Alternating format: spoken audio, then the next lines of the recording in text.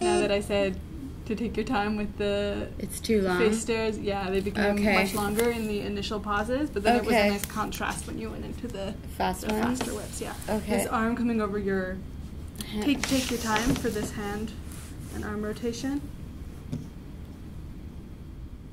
So there are sort of a series of scenes, I would call them, in the piece, and within the scene the system is interactive with her, but once in a while I trigger a change in the behavior of the system in relation to her. And previously, generally, the timing of those shifts is just automated, but we've been having some variation, so there's a few things where I'm hitting a button to change like the sensitivity of certain sensors that are on the board or of cameras. But I would say it's more her and the system, and I usually just hit go. So that she can engage with the environment without me mediating it then. I mean, I very much think of her as a person, but maybe in an expanded view of what a body is and what a human is, which is, you know, interfacing with all of this media, and all of this media also being active performers in the piece that I don't see as, you know, separate in a binary or oppositional relationship to her as a person and the media as objects. I'm trying to play more with a mixing between who is active, who is or what is object in the piece, hoping to blur some of that.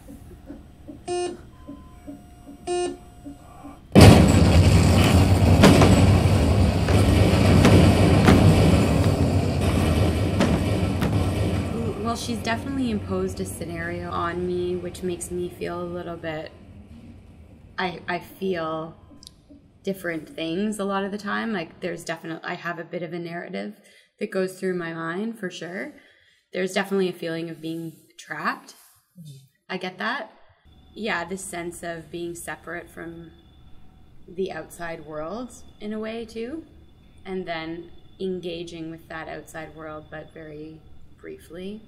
I have performed this piece before that definitely, like, it adds to that feeling of being, I mean, I'm already being observed in a way. In a way, every time I run it, it feels like you're in performance, like a lot of the time. And if you're rehearsing a work, you don't get that feeling unless you're in tech or unless people come in. But I definitely already have a sense of already being in that state, just because there's always, whenever we rehearse,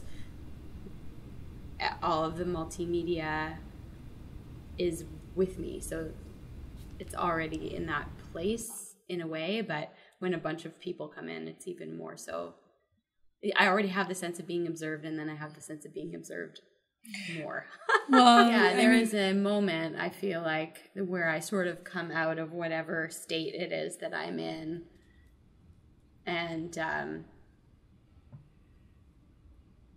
something changes at that moment. Yeah, there's definitely a change in that moment, I think. Like a change of power or something. Because I actually am looking in the cameras a lot. Like throughout the piece, I look in the cameras, but that there's a moment where I look out into the public and make eye contact, and actually make eye contact with people. So unless there are people in the room to make eye contact with, the only person that I do that with is Teoma. But for instance, today I did it with you, and it makes it a really different experience for me. So I'm very much engaged in this experience with the technology. And then there's a moment where, and I can feel that there are people around me, but I haven't engaged with them at all up until that point. And then I very much do in a way that is quite different from anything else I've ever done in terms of engaging with the public, I guess.